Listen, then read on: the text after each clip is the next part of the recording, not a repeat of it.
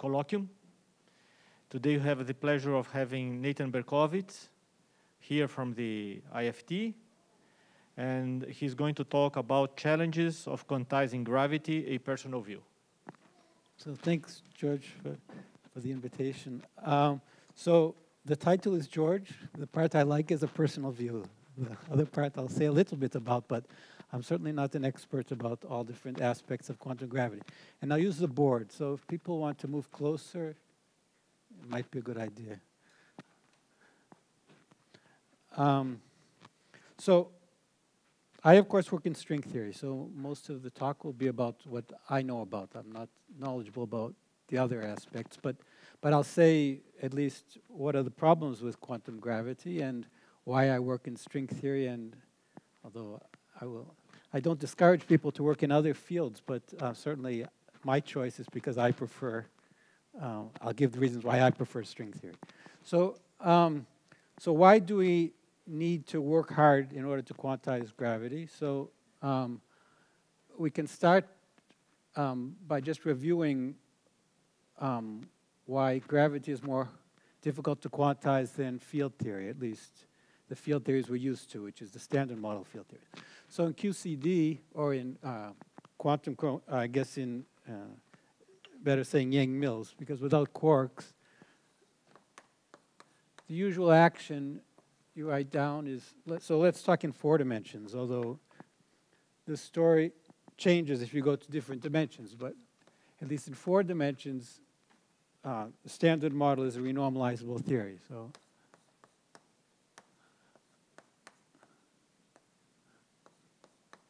So you don't have to know field theory in order to follow the talk. But so if F is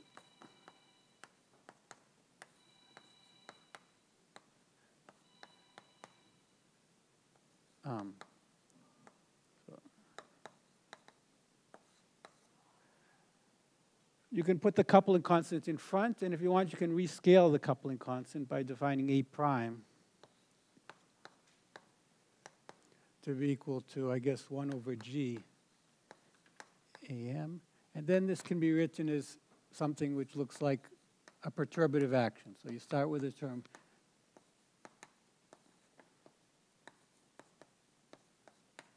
and then you get a coupling term, which is something like G. So I write it like this.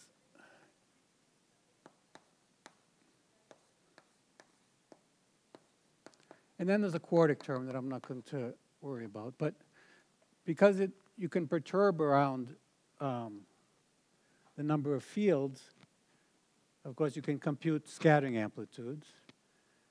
And the important thing I want to stress is that this coupling constant doesn't carry dimension. So that's in 4 dimensions. So in other dimensions, it will carry dimension. But in 4 dimensions, Yang-Mills is called renormalizable essentially because the coupling constant doesn't carry dimension. So if you compute, for example, a 3-point scattering, then you get a tree-level scattering.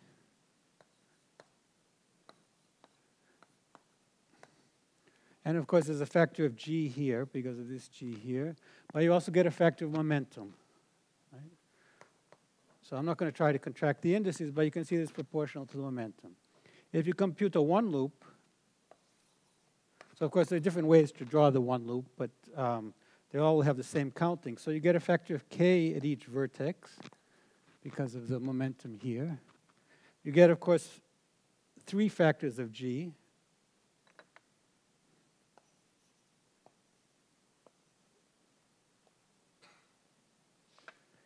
And you also have propagators. So the propagators in 4 dimensions always go like 1 over K squared, actually in any dimension. So. And you have an integral over the momentum. So you have something like d4k, where K is the K circling in the loops. And then you have 1 over K squared to the cubed. And then you have 3 Ks coming out. So it's easy to see this goes also like, if I did the counting right, oh, sorry, K cubed. It goes like K again.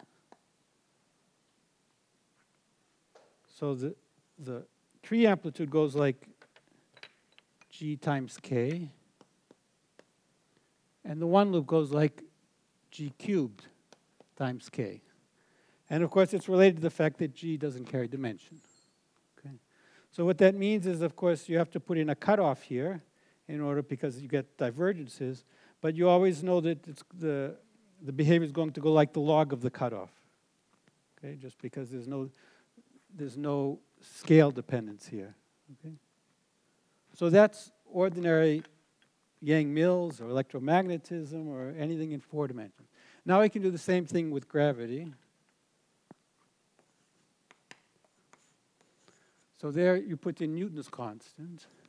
And again, in 4 dimensions, it turns out that Newton constant carries dimension. So that's easy to see. So this is the Hilbert action for gravity.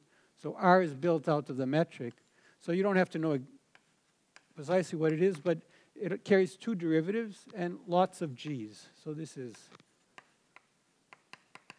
okay, I'm not going to, okay, you can write it in some nonlinear form. I'm not going to try to do that.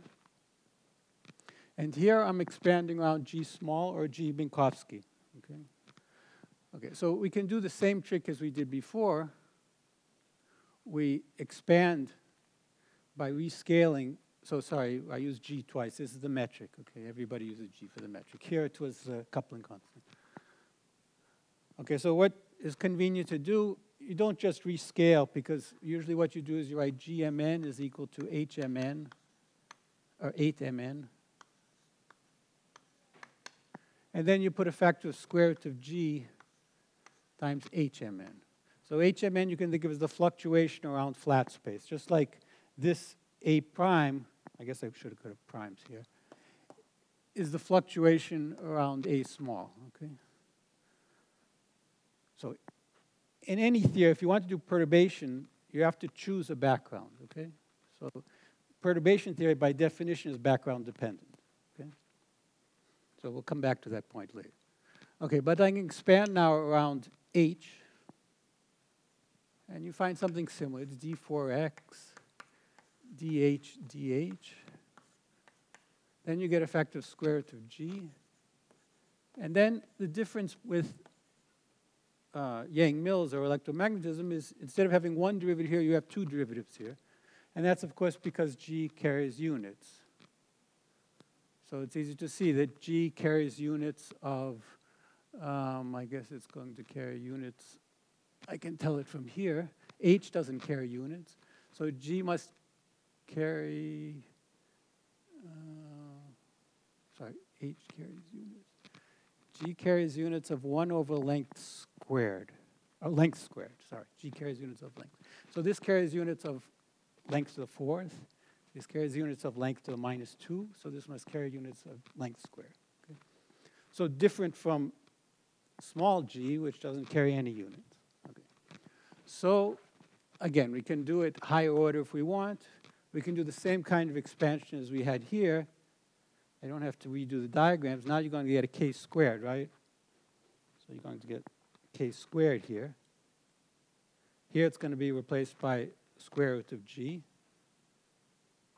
Here you're still going to get the 1 over k squared, but now you're going to get k squareds, k squareds, k squareds here. So instead of being k cubed here, it's going to be k to the 6th. Right? So now what you find is this goes like k to the 4th, whereas this one goes like k squared. So it's kind of obvious. It's because square root of g carries dimension. So here you get a square root of g cubed. So you find that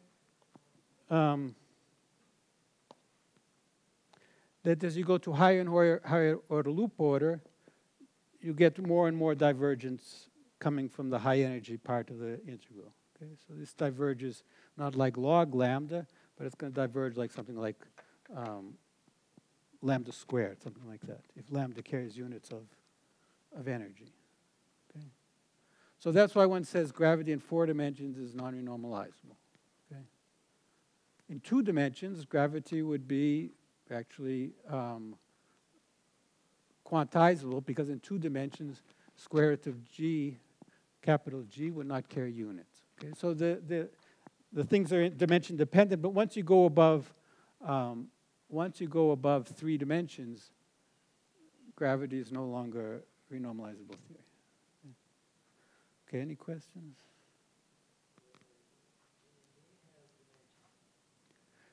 GMN? No, so all of these terms have the same dimensions, so G has no dimensions, small g. Okay, so there are different things you can do, of course. You can say, okay, perturbation theory doesn't make sense. Okay, so there are different approaches. So this is, nobody disagrees with this point, okay? So there are different approaches. One approach is avoid perturbation theory, right? If you want to say ignore perturbation theory, if you want to say it's the same thing.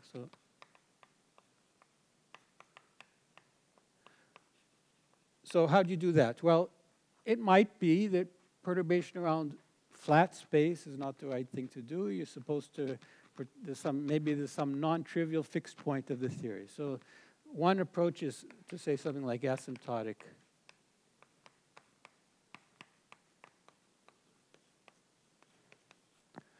that you pretend, because nobody can do the computation, that there's some non-trivial fixed point on which I can perturb around.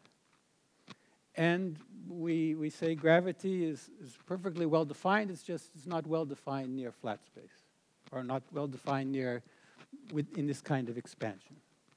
There certainly exist some theories in which you can find non-trivial critical points, but I don't think there's any examples in which you can actually do computations if you don't even know what the non-trivial critical point is. So to me, this is, jumping into a void and saying, I'm going to ignore, well, again, there are people who work on this, so I'm just saying that for me, it's very difficult to get information about the theory if you don't know what the non-trivial critical point looks like. So people try. Okay. Nathan, just a question. So in this case, yeah, please. Interrupt, but you don't have to raise your hand. Okay. In this approach, people assume that the problem is perturbing around Minkowski spacetime, and that's That's right. So they agree there's a problem. Nobody disagrees this is not a problem. Okay. But there might be a non-trivial critical point of the theory. So there might be a value of capital G. So of course, here when I say perturbation theory, I'm treating square root of capital G as small, because otherwise it's not, I'm not allowed to do perturbation theory. They say, well, no, square root of G might be capital G. There might be some value of square root of capital G in which the perturbation theory makes sense. So I can't check it by doing square root of G small, because I have to know what the theory looks like near square root of G large. So there might be some non-trivial fixed point of the theory, which is that the beta function vanishes. But essentially, I don't have any information about it, so I'm going to try to construct a theory which has a non-trivial fixed point and say, well, this has something to do with gravity. So for example, they don't start with R. I mean, again, I'm not the right person to ask about other approaches to quantum gravity. But they modify this in some way, and they say, okay, this is what the theory looks like near the non-trivial fixed point. Okay. It's certainly a non-Satz. So there's no evidence that I know for this action having a non-trivial fixed point. So of course, so everybody believes that G runs. People believe it runs too fast, but yes, nobody believes it has a fixed point here. Okay. But it might be some fixed point someplace else. So there certainly are some theories which have non-trivial fixed points. But in order to find these non-trivial fixed points, usually you have to do perturbation theory around flat or some small coupling and then find this non-trivial fixed point. It's very difficult to just say, just start with that ansatz. But okay, there's a group of people doing that, and they might be right. Maybe there is a non-trivial fixed point, but it's hard to get there. Okay, another way to deal with the theory is saying, okay, quantum gravity is something we don't understand, but I can treat it as an effective action. So we say, okay, obviously if you put in a cutoff, the divergences go away. But the theory depends on the cutoff. Okay. Now, for me, my point of view, quantum gravity, as we'll get to, is a theory which there's zero experimental evidence for it at the moment. but there's lots of theoretical reasons to believe that it exists. Effective actions are useful in the opposite case, where there's lots of experiments to tell you what the effective theory looks like, but you don't really understand the theory. Okay, so effective action is just put in every term you can, which obeys the symmetries, and see and fit the coefficients to match the experiment. So, of course, you can do it. Nothing stops you from doing it, but for me, it's a useless exercise because there's no experiment to compare with. So there's nothing to fix. So, of course, you can do the theoretical computation and say, look, if I had an experiment, then I can fix this coefficient. If I had another experiment, I can fix this coefficient. That's fine, but until you have the experiments, it's kind of an exercise. Conceptually, for me, it's 100% correct. There's nothing wrong with the concept, but as usefulness, I find, well, it's an exercise. But until you have an experiment that you can use to fix the coefficient, you don't know if your effective action is correct or not. So you can write down all possible terms. You can put coefficients in terms of every term, but you don't know until you have an experiment to tell you which terms the coefficient is relevant or not. So, okay. But again, there are groups of people working on it, so that's another approach. No, of course. No, but the word effective, I think it's crucial they have experiments in order to talk about effective actions. Yeah, for any theory. But sorry. Effective action means you ignore the high energy degrees of freedom, okay? So the hope is, I'll get to that later, at least in string theory or in any theory of quantum gravity from my perspective, is that if you understand the high energy degrees of freedom, you'll eventually get information which will be useful, okay? So effective action essentially says, no, I don't care about the high energy degrees of freedom. I'm going to use experiments to fix the low energy degrees of freedom, which is fine if you have experiments to fix them. So QCD, you know very well. Okay, so that's, there's another approach which is not too different from string theory, but trying to modify this and put in higher derivative terms.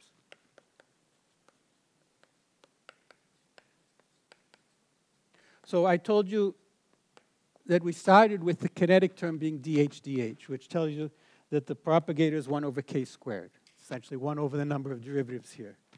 Suppose it started with d squared h. That gives you that gives you 1 over k to the 4th. In that theory, it turns out the theory is renormalizable because you always get the cancellations. So that, of course, will modify the dimension of g. So that's called higher derivative gravity, or if it has 2 derivatives in 4 dimensions, it's called conformal gravity. So start with it. Well, it depends on, if you don't start with it, then it doesn't help. I agree with you.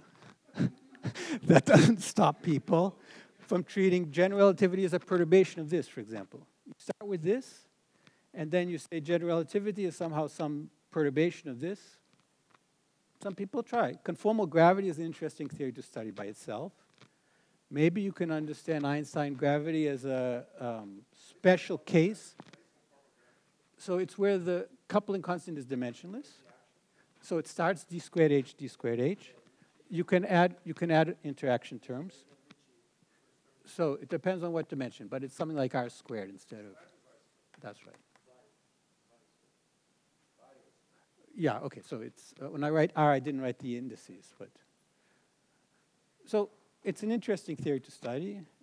Does it have anything to do with general relativity? Maybe. Maybe some people try to put in boundary conditions, which somehow the boundary condition gets rid of the. So the problem with conformal gravity is, of course, it has lots of unphysical stuff. So it doesn't describe a spin 2 particle. But you can say, no, it describes lots of junk together with Newtonian gravity. It has a spin 2 particle, but it has junk with it. So, of course, d4th h equals 0 has a solution which is d squared h equals 0. So it contains solutions with d squared h equals 0, but it contains lots of other junk which you don't want, which is non-unitary, blah, blah, blah. No. Well, I don't know how you define unitary, but If it has fields of negative probability, it's not unitary. No, look. Okay, this seminar is for these discussions. These discussions are exactly what this seminar is for, to kill ideas which I think are wrong, because it's my personal view, right? My personal view. So the only theories we know which are unitary in 4 dimensions are spin 1, spin 3/2, spin 2, etc. Which particle do you think is in conformal gravity? So there are lots of other particles in. No, it's conformal. It's all massless, but there's fields of negative kinetic terms. No R, just R squared. R squared has. If you have d squared h, no, it's very simple. If you have d squared h, the energy, you can't make the energy and probability both be positive. So that's why people don't use these actions. Okay, but again, you can study them.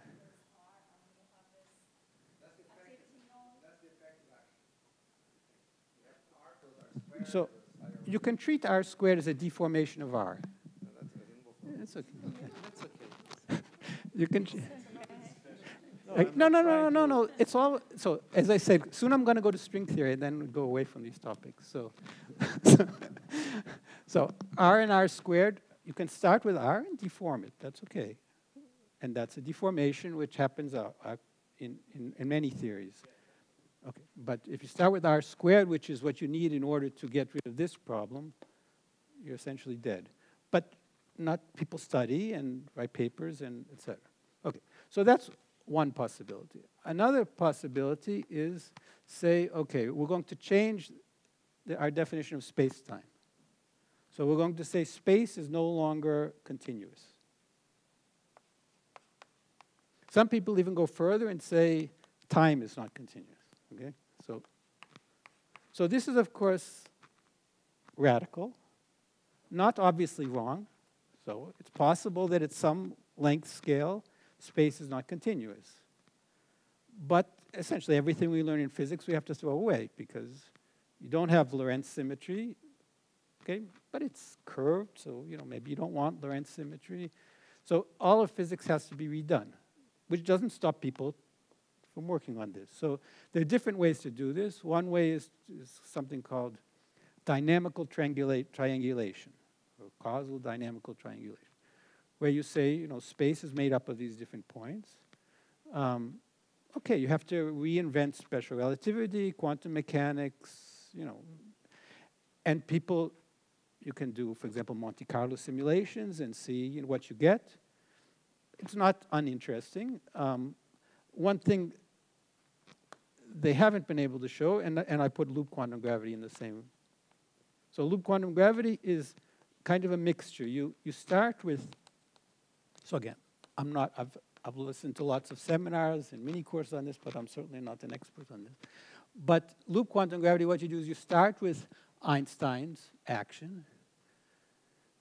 You write it in canonical form, which means you write it, it's a gauge theory. You write it in terms of constraints and states. You find, of course, that the constraints have to be, what's the word? Normal ordered. Normal ordering gives all the problems that we just saw. But then they say, okay, so let's ignore those problems for now. We're going to solve the constraints in some way. And then they start to change the definitions in the sense some fields which were real become complex.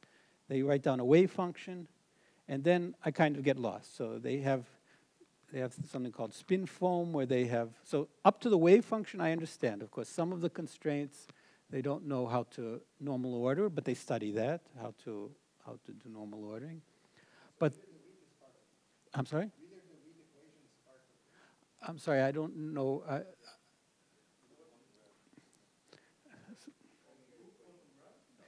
So what I know about quantum gravity is you start with the constraints coming from canonical general relativity. You write them in Hamiltonian form in terms of you solve some of them. Then you change your solution from being real to complex in order to simplify the analysis.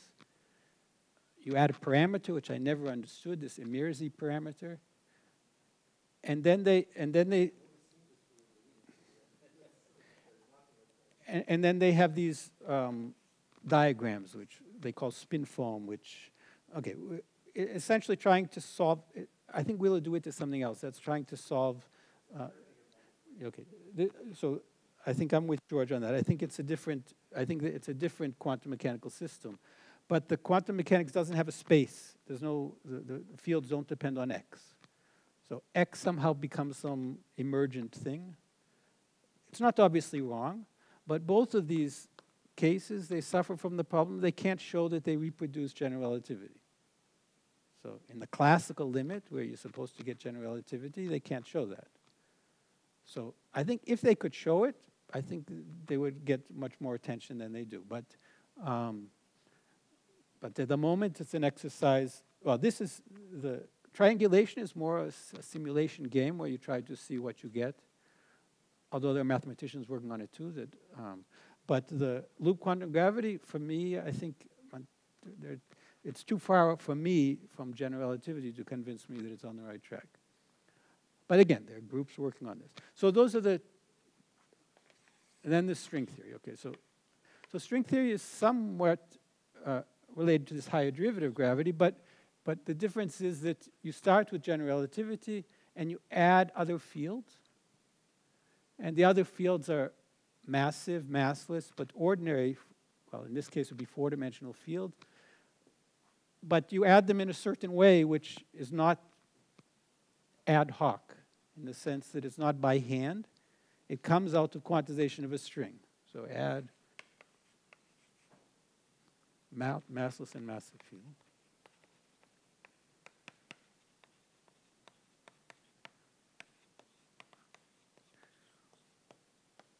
Which come out of quantization of.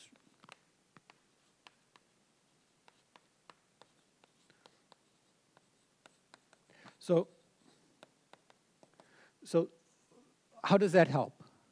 So in these diagrams, I assumed that you only have gravitons circling in the loops. Of course, it's possible that there are other contributions to this.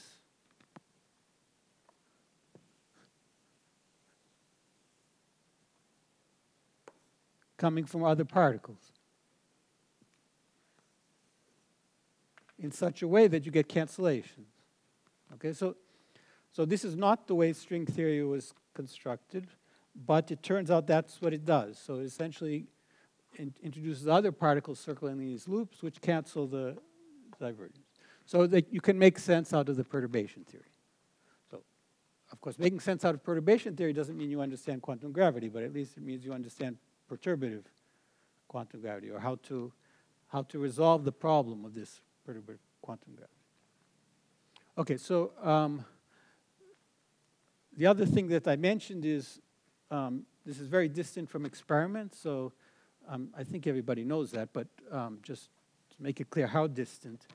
So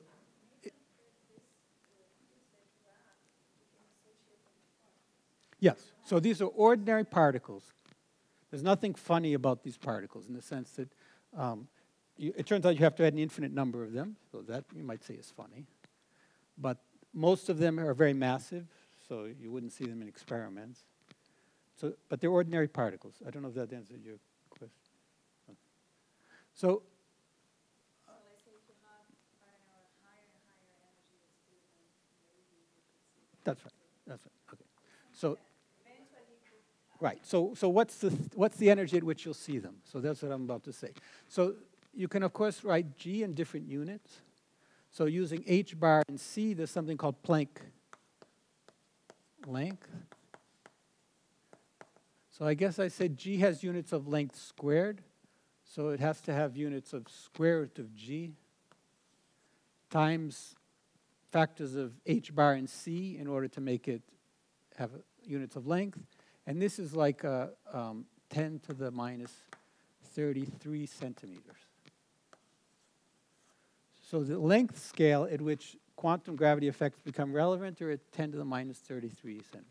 If you translate this into energies, so if you do 1 over square root of G, then it of course has units of energy, and that goes like 10 to the 19 GeV. Okay, so So this has nothing to do with string theory. This is just the scales at which quantum gravity becomes relevant. So you can take two attitudes. You can say, who cares, right? I don't want to know about this theory because I'm never, at least certainly in my lifetime, going to have any evidence for this. But another approach is to say, okay, possibly by studying this theory, so some people, I don't know if George is one of them or not, but say it's not even clear that there is a graviton.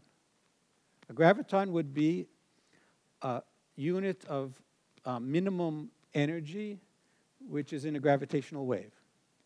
So for example, I think we all believe electromagnetic waves are made out of photons, which have a minimum energy.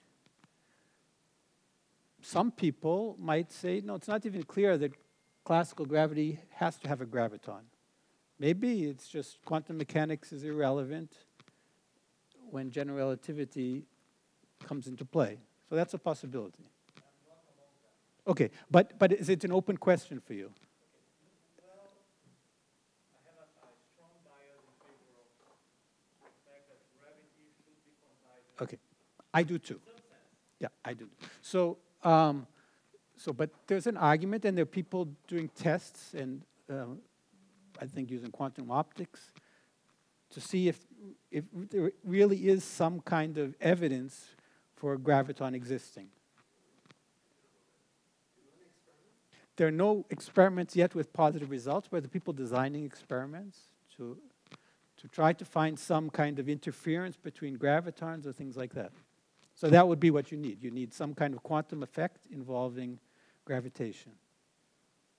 So of course, there's another topic which is, of course, related to this, but not equivalent, which is quantum field theory and curved spacetime. Okay, so that's certainly George is involved in, people are involved in. That, you don't need the graviton to do that. You just, okay, that's quantum mechanics and curved space. I don't think anybody denies that we need to quantize in curved spacetime. But there is a question if, okay, so in any case, if you believe that there's a graviton, then at some point a theorist has to say, well, what theory describes this? Okay, and hopefully the theory will be interesting enough that eventually you'll be able to test it. Interesting enough means it has some predictions that you'll be able to test. But again, it's not obvious. But certainly string theory is an example of a theory in which, in principle, you could test it, but you would need these energies or length scales in order to make an unambiguous test.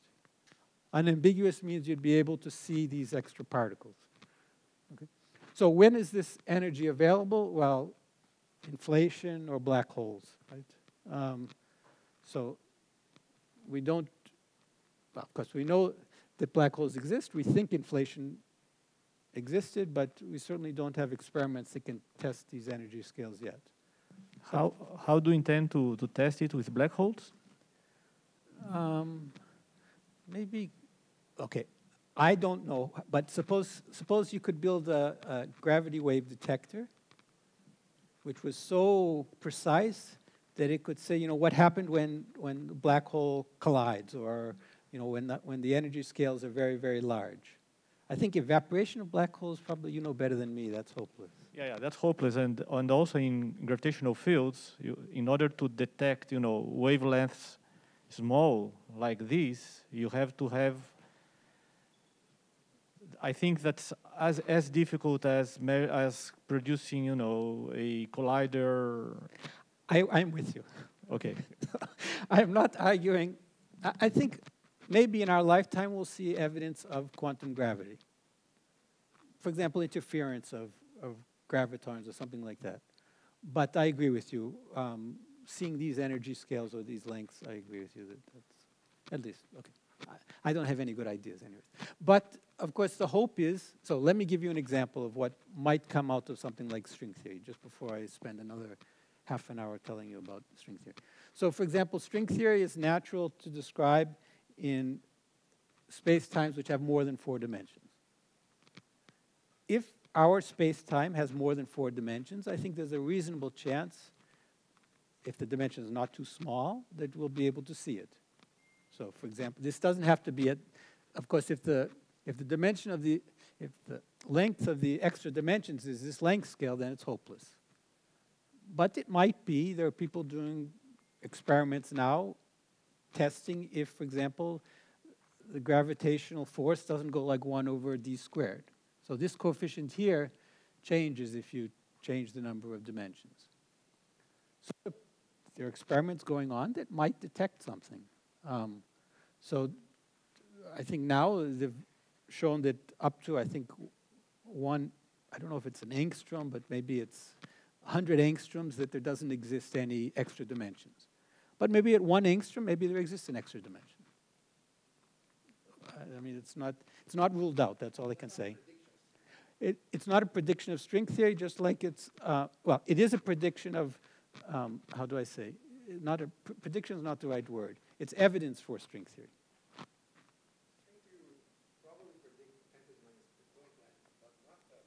Well, look, okay, so let me say a few things about string theory before we say what are the predictions. So, okay, so I mentioned to you that string theory naturally has extra dimensions. So if you see extra dimensions, there's another thing it naturally has, which is space-time supersymmetry. So there are two properties of string theory, which of course are properties of other theories also. So it rules out some theories. If you see space-time supersymmetry, if you see extra dimension, it rules out some theories. It certainly doesn't rule out string theory. And I would say string theory is the first example of a theory which has supersymmetry. It's certainly not the first example which has extra dimensions. But it's the first theory that I know that requires extra dimensions. So in that sense, so these are properties which have not yet been seen, but might be seen in the future. Now, as Roger, you said correctly, we don't know at what energy scale we'll see them.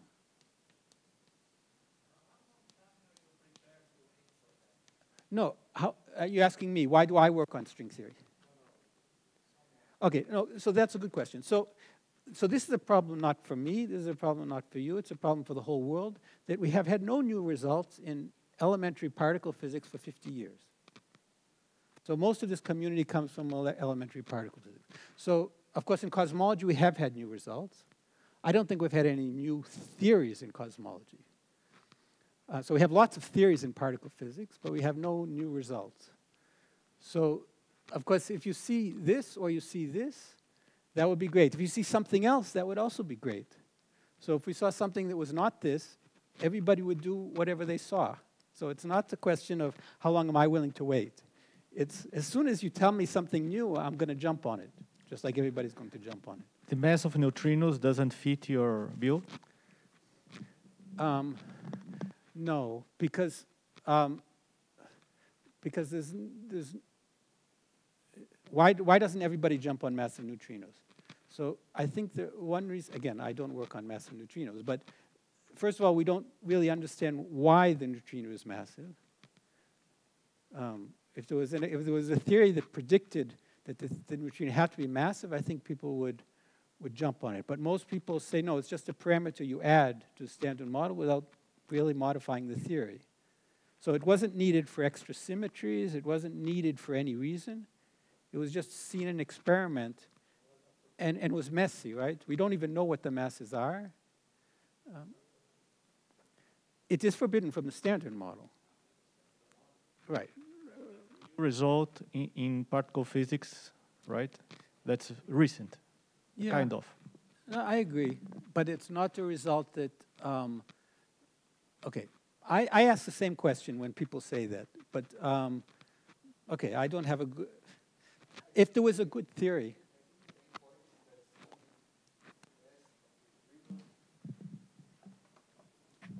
Does not demand that we increase nor decrease the symmetries we are assuming for the standard model. So it changes nothing in terms of symmetry, being zero or not, right? And then that's why it's not new in the sense that it doesn't change our assumptions about nature, on how to build. Let me the say it standard in model. my way, which is, I think is related. So there are two ways to find a theory. You can either start with some principle and see what the principle implies, or you can just keep adding stones, one after the other, just to match the experiment. So I think mass and neutrino, people interpret it like that. It doesn't tell you anything new about the theory. It's just one more stone you add, which makes the whole structure a little bit less stable. But it certainly doesn't kill anything that you knew before. As you said, it doesn't really change any of the symmetries. It's not a new ingredient. If it was a new particle, maybe that would help. So then you could say, well, this particle comes from some additional symmetry that we didn't, but... Which would be the case if we knew they are Dirac fermions, but we don't know that yet. Yeah, then maybe, then you get this, there might be some new physics there, but, okay, it's unrelated to quantum gravity anyway, so I can. Okay, but anyways, that's the problem we're all in for 50 years, is looking for some new ingredient, and string theory has these new ingredients, but we haven't seen them yet. Okay, so,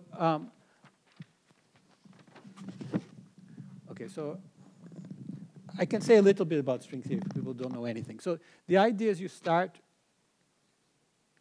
with the generalization of the particle action.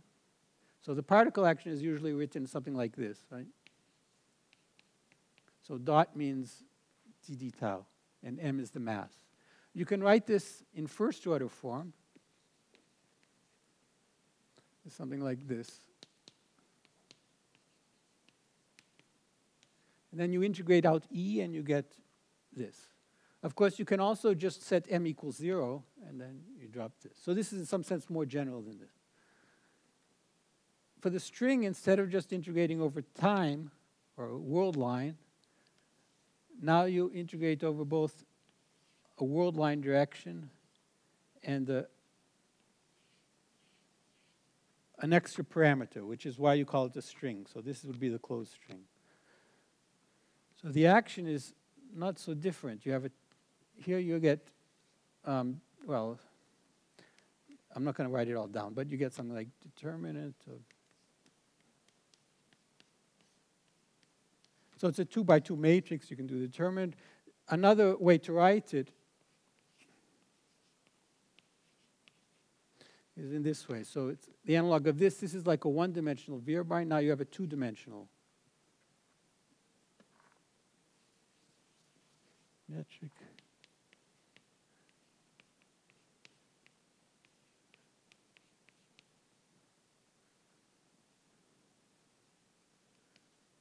So this is the analog of this. But the difference between the two actions is that this action is not conformally invariant in one dimension. So there's just because E, if you rescale it, the action doesn't stay invariant. So it's clearly not conformally invariant. Here, if you rescale H, because you have an H divided by the determinant of H, the square root of the determinant of H,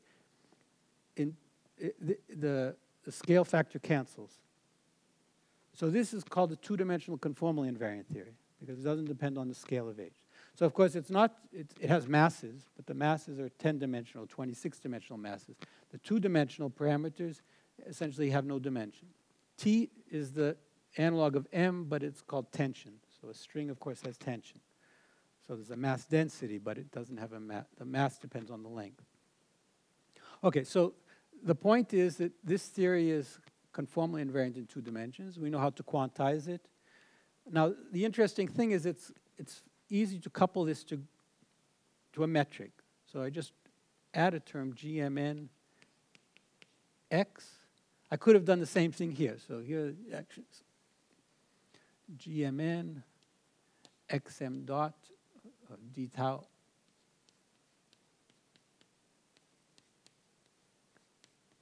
So this is the action for a particle in a gravitational field, right? This is the action for a string in a gravitational field. The difference is that, remember, this action was conformally invariant. Now, if you quantize this action, before it was quadratic in X, now it's nonlinear in X, you find that it's not automatically conformally invariant. So first of all, you find it's conformally invariant at the quantum level. First of all, if d equals 26, so that means m goes from 0 to 25. So that's the first thing you see. So you see that already if you write the metric, if you put it in a flat background. So that's this thing that I told you that it requires extra dimension. But you also find that this is only conformally invariant if the metric here satisfies an equation. And the equation is Rmn is equal to, well, that's right, 0 equals Rmn plus, and then you get factors like T times R squared, T squared times R to the 4. So you get an equation in the limit in which, sorry, it's 1 over T, right? Yeah, it's 1 over T, sorry. In the limit where the tension goes to infinity, you get Einstein's equations.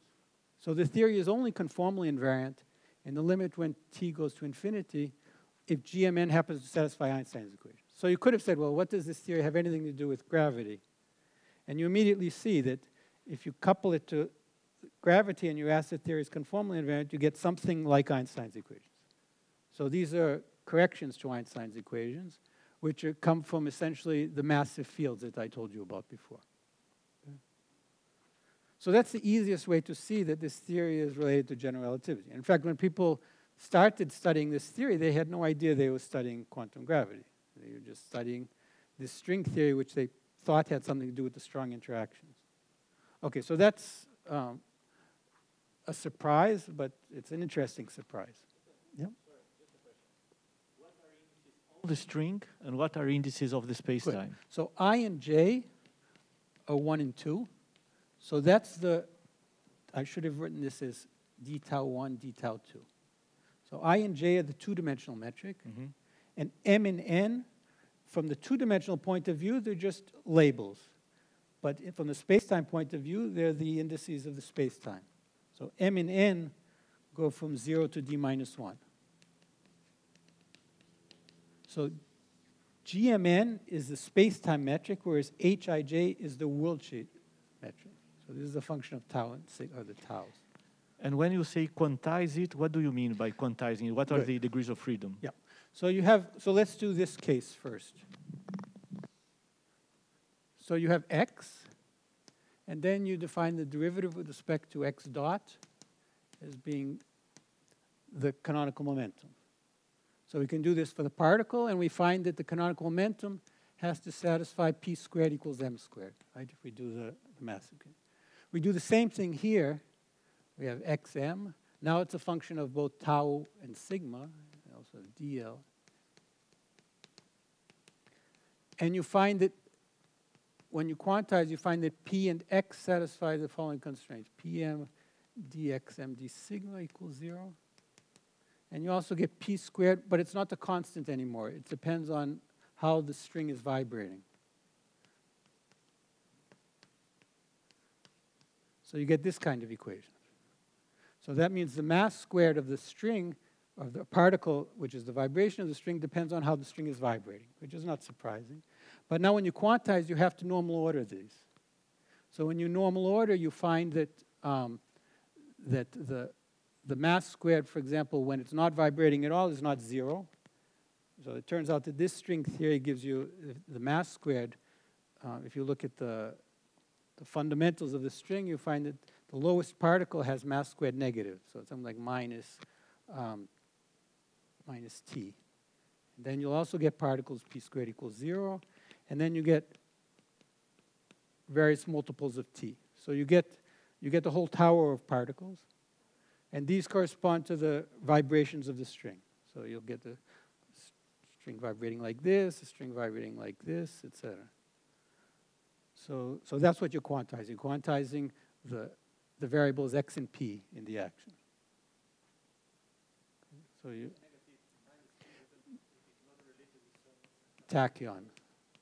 It means that the theory that we're describing here is sick, so we have to introduce supersymmetry.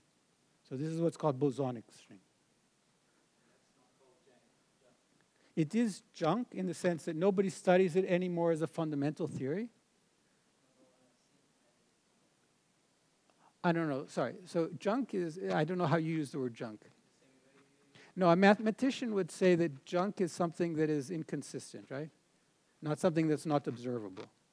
So a mathematician would say this is junk because it has a tachyon.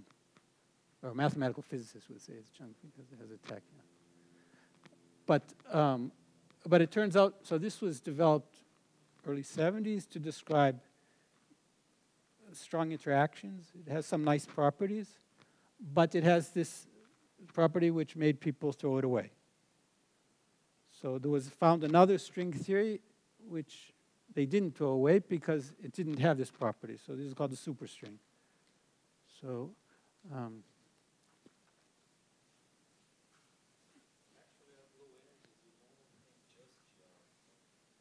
that's, well, okay, so it depends on which, so if we're doing the closed string, then what you get at low energies is you get,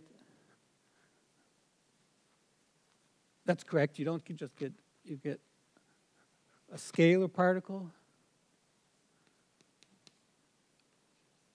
a graviton, and you also get an antisymmetric field, which you could call an axion if you want in 4 dimensions. So, so it has, I mean, how can I say? The fact that it has a tachyon made people throw it away because people, if you have a theory with tachyons, it means the vacuum is unstable. So the way you get rid of the tachyon is you add some anti-commuting variables to this action. So if you do that here, just to tell you what that looks like, because people aren't familiar with this, it turns out this action here, although probably people haven't seen it as much as they've seen the other one, turns out to describe a spin 1/2 particle, where the spin is constructed out of the psi's. So although you would imagine that it describes a boson, it actually describes a fermion. When you do this in the string theory, it describes a whole tower of bosons and a whole tower of fermions. And the way it does it is it does it in a way in which there's a symmetry that relates the bosons and fermions. So these are the bosons, and then the fermions, you would get things like, I mean, I'll write different letters. So this would be the analog of a photino, and this would be the analog of a gravitino. So it's a supersymmetric version of gravity, which, as he mentioned, contains not just the graviton, it contains other fields, and it also contains these fermions. So this is called supergravity. So in the same sense that string theory predicts these extra dimensions, the consistency of the theory also predicts that you'll have space-time supersymmetry, which we, of course, know is not property of our universe, but it might be broken.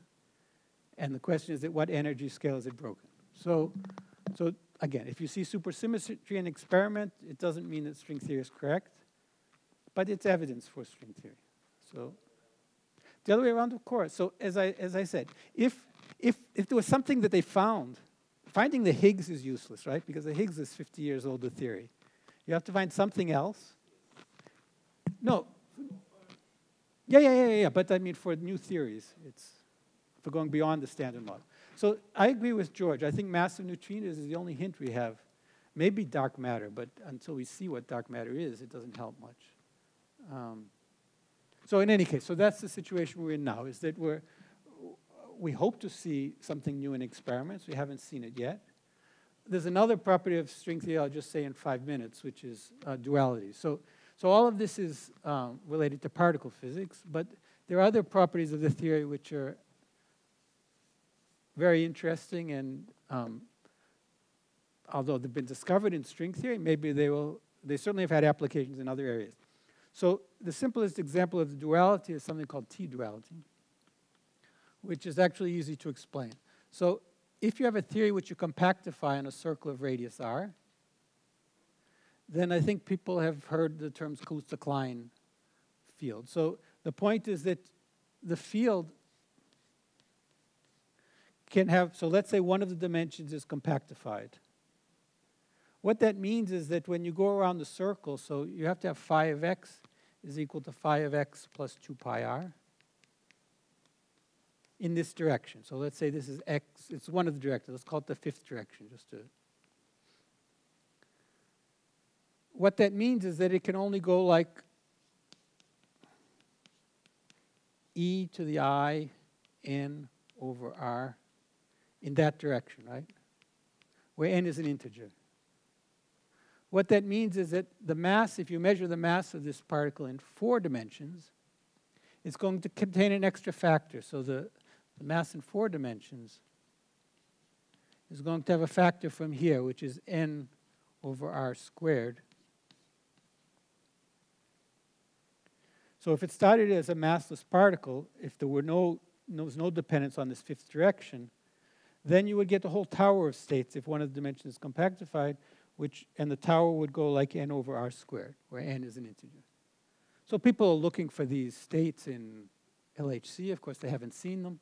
But this is a feature of particle theories, which are not string theories, in the sense that the Kaluza-Klein tower, as r goes to infinity, of course, these things go away. Okay? And they become important when r goes to 0.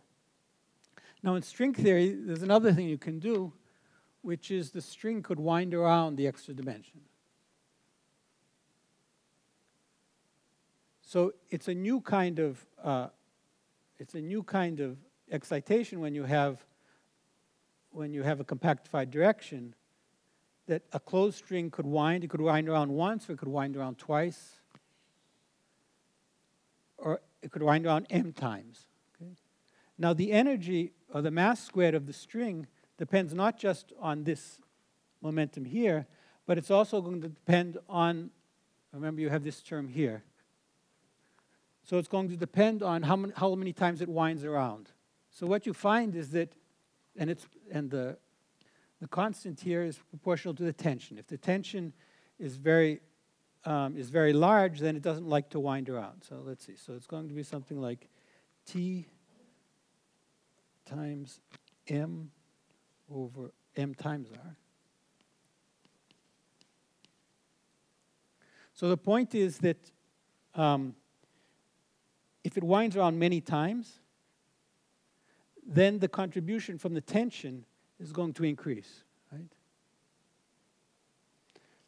And now if r gets bigger, it's going to have a bigger effect and not a smaller effect. So you find that the spectrum that you would see in an experiment, it doesn't go away if r goes to infinity. In fact, there's a duality, which is if you take r to, I guess it's, just want to get the right factors. So let's see. So if you take 1 over r to rt, and you take m to n, the theory stays the same. So it means there's a duality between compactifying on a small circle and compactifying on a large circle. Okay, so this is called T-duality. So the theory is the same. All of the experiments you do in a space-time which has a very small compactification radius or very large will give the same results. So that's something, of course, that's not true of ordinary particle theories. And it has effects on cosmology. So if you consider cosmology where you compactify one of the dimensions. So this obviously was found in string theory. People use this now to study, mathematicians use this to study geometry of, so this is compactification on a circle. You can also study on more complicated surfaces. This type of T-duality was later extended to non-perturbative duality. So here we don't discuss the coupling constant. It turns out there are also dualities that relate a theory compactified on a geometry of radius r with another theory with a coupling constant related to r. So that's this ADS-CFT correspondence. I don't have time to discuss, but it relates the coupling constant in a theory, in a field theory, with the radius of compactification of another theory. Okay, so all of these dualities have had impact not just in string theory, but for other types of, I'm not going to describe all the applications of these, but it's an application of string theory which is not directly related to quantum gravity, but it's had an impact on other fields. So that's one way. Well, he was asking why I work on string theory if I don't expect to see experimental results. So there are other applications of the theory which are not related to specifically quantum gravity, which I think are interesting and have had impact. Okay, so I'll stop here, I think, for questions.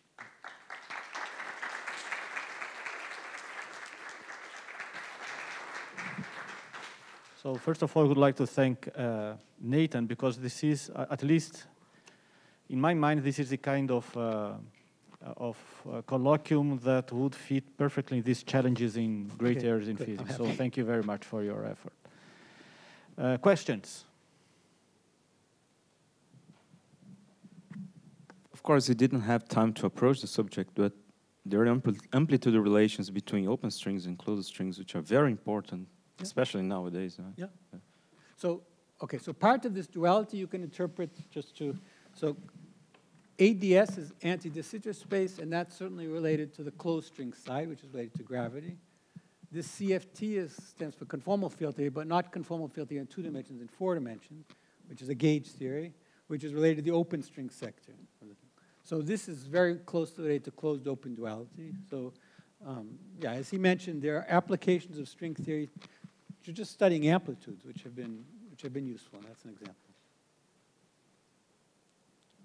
Questions? I have a question.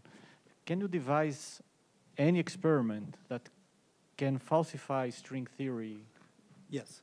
Any So it's easy kind? to falsify. It's easy What? to falsify. The easiest way to falsify is find special relativity is wrong, quantum mechanics is wrong. That falsifies not just quantum Everything. mechanics, it This also falsifies everything, right? No, no. So, yeah, No.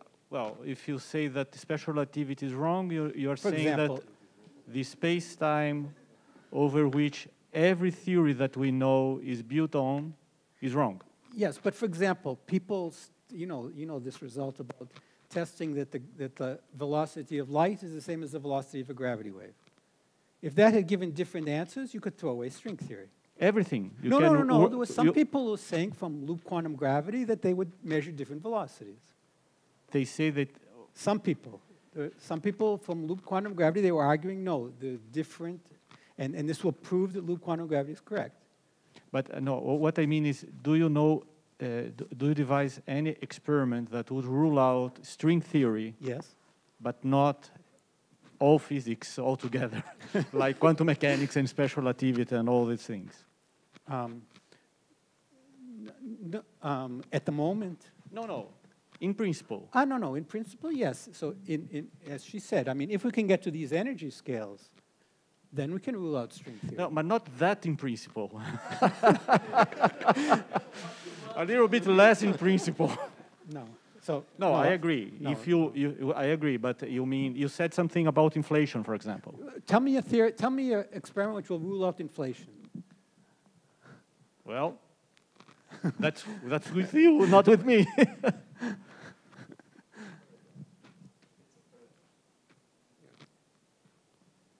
I mean, a better theory would rule out inflation, right? If somebody has a better explanation. The same with string theory. If somebody could explain quantum gravity in a better way, or, I mean, string theory is, how do I say it? We're doing it because there's nothing better in town. If there was something better, at least I think there's nothing better. Some other people think there are things better. Yeah, there's nothing better to resolve quantum gravity, but sometimes it's the best thing to do is to wait, work on something else, and then Tell me just what go else back. to work on. Okay. No, Other I mean, questions? everybody No, makes I choices. see your point. Yeah, I Everybody see. makes choices. So I'm not sure if there was a student today asking, what do I want to work in? I would probably say, go work in neurobiology or something like that, because that's where things are happening, right? But some people say, no, I want to work on the universe because, that's what I want to work on. Okay. I see. Yeah, I think that's a good question. What are the latest developments in string okay. theory So- in the last 10 years? Okay. That So we there are should be no aware of? revolution. So again, personal view. A personal view. 50? No, I'm a happy personal with view. 10. Okay, so let's go through this. Okay, so Yeah, space-time- personal view. Yeah. So personal view. Okay, so space-time supersymmetry for me is something important. That's old. I mean, this No, is... he said 50 years. I said 10. Okay, no, 10 years. No, I would say personal view. Personal view. Personal view. Nothing. Personal view. No revolutionary statements have come out after. No, nothing is too strong. For example, my papers came out after this, right? So that's something. but no revolution. So if that's what you're asking, no. But I could ask the same question about hundreds of other fields. Yeah, there's a... You said that there are many, let's say, good theoretical reasons to say that gravity should be quantized. And I remember a couple of, but I don't remember anymore. I remember that I heard so sometimes... gravity, of course, couples to electromagnetism, right? It's very hard to write a theory which has part of the theory being quantum and the other not, because they interact. So how do you... So, of course, you can throw away quantum mechanics and say, okay, we have to start from scratch. But I think if you want to say that a theory is quantum and it interacts with gravity, I think I don't know how to avoid quantizing gravity. So that's the theory. So that's more or less the question I was going to make. Where we expect discrepancies from assuming gravity is quantized and gravity is not quantized, given it interacts with... So why, are you asking why people study it? Or are you asking No. I mean, where we expect, like, at which scale for I'm experiments... sorry, you're asking me if we need to quantize gravity, or you're asking me where it breaks down? Where what breaks down? Where it breaks down. Where's the Where difference? classical gravity breaks down? No. For assuming, for instance, gravity is quantized, Yes. then where we expect to see difference from being quantized and non-quantized? Unfortunately, at that energy scale. Only at that scale. No, you might, no, as I said, that's the energy scale at which it's manifest. Yeah. But you might, for example, see interference effects. Okay. Yeah, the experiments, you talked about the experiments. So I am I don't not know a if you quantum have... optics person. Okay. But there, we're having a workshop on this, unfortunately or fortunately, in September. So, Gabriel was on a Zoom call today. So,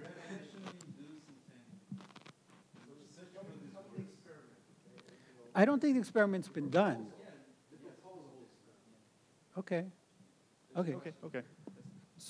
No, what Gabriel is saying, just a comment. What Gabriel is saying is that if you can entangle pairs of particles using gravity, Yes. this implies that gravity is quantum. You cannot do it without considering a classical field theory for gravity. I think it does, but do you agree, George? Yeah, I agree with that. Okay. Yeah. So do you know what happens if you try to generalize the string to the membrane, or when you try to quantize it?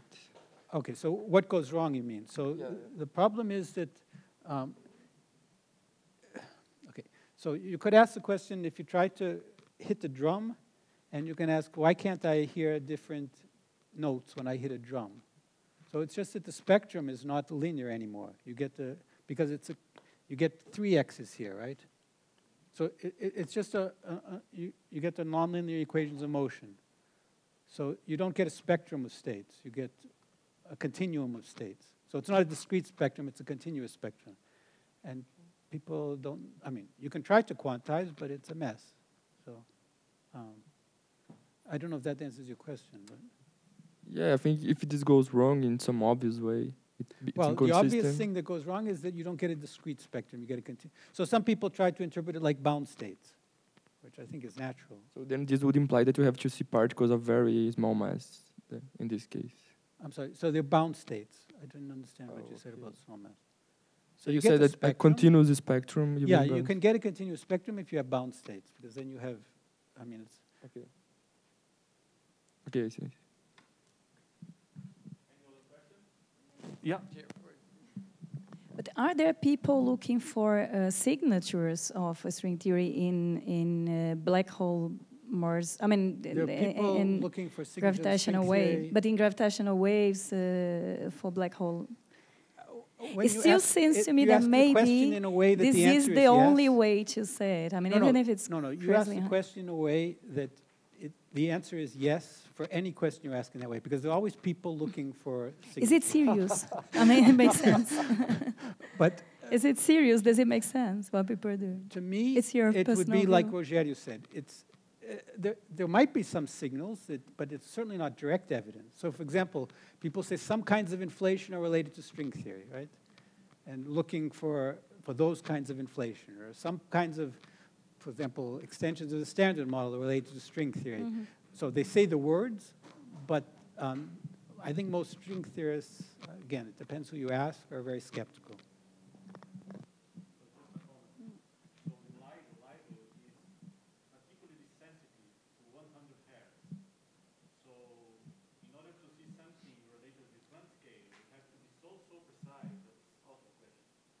Okay, okay, that's what I wanted to So I can hear.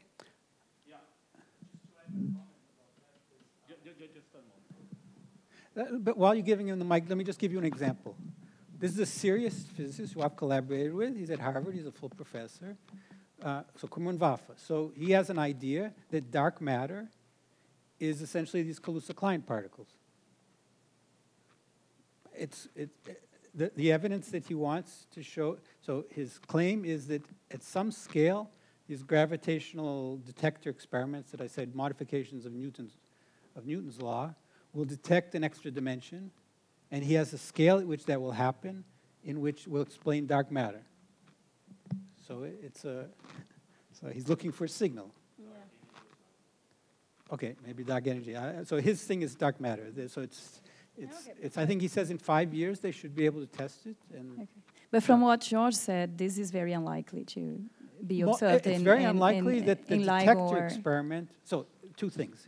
It's unlikely that the detector experiment will see a deviation, but it's possible. And then you have to extrapolate from that to saying that it's dark matter, which is possible. So, but it's a prediction. So it's a signal and a prediction, which may be correct, may not be, but. So just to add a comment to what George was talking about, the precision in LIGO, I think, if I'm not mistaken, was Freeman Dyson that calculated the energy experiment to detect one graviton in an interferometer setup.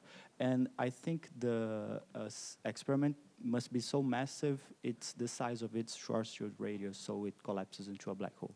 I believe. So, yeah, just to add a comment. Okay. Sorry? No, it's okay. Yeah, but the Kumon-Vafa is serious. I mean, if they see something, great.